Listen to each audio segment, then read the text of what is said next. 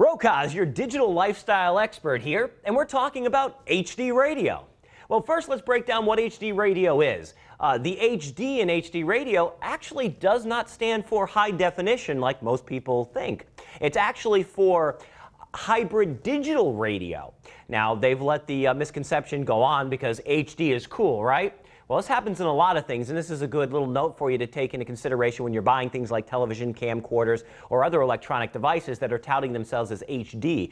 They may simply have a hard drive system in there and be standard definition. Well, back to the HD radio. You might consider it to be high definition because, well, the quality has jumped way up.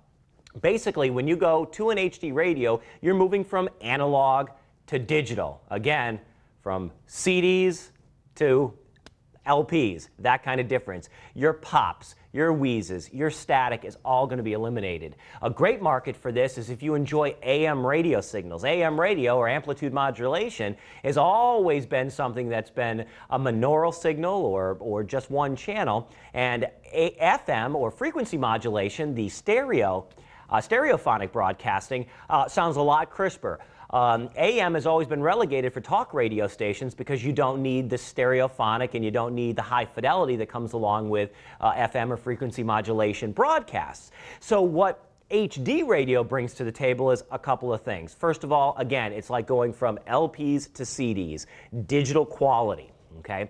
But also, there's another band that can come down, a band of information. That's why you can look down at a modern HD radio and you can see who's playing, what the radio station is, what's coming up next, what they just played, and because it does broadcast on the same band as FM, meaning that if you're on 100.7, well, you can be on 100.7 analog FM or frequency modulation and also have a digital band go along with it. And within that digital band, you could be listening to 100.7 on your FM dial and get 4 other radio stations along with it. Okay? Now, you may not have the DJs with that, or they may introduce it, but again, in that same genre, your favorite radio station can put out up to 4 other channels completely different, all with the same kind of quality and content. So if you're thinking about upgrading to digital radio, again, not satellite radio, keep that in mind. When you do digital radio, you'll have the ability to get a lot of free stations that you didn't even know existed.